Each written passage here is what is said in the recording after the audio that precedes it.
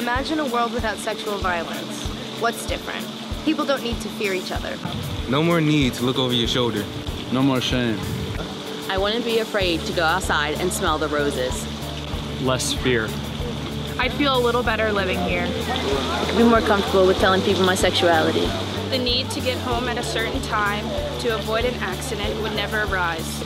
A world with no more ignorant people saying it's their fault.